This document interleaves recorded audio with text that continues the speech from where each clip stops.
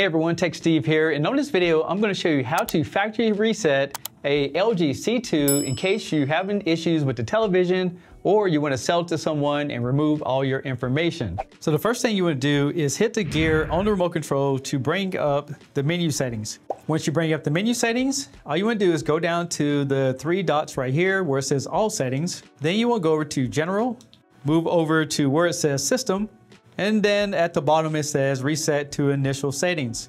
So if I go ahead and press on that, I'm gonna go ahead and press on reset all.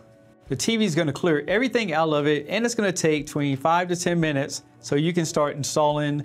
After a few minutes, you'll see the WebOS logo pop up on the screen. And now the TV is ready to start setting up for the new owner, or you can set it up with your own credentials. So I hope this video helps you out. And if you haven't already, make sure you go ahead and subscribe to the channel. I'm Tech Steve. Thanks a lot for watching, and I'll catch you on the next one.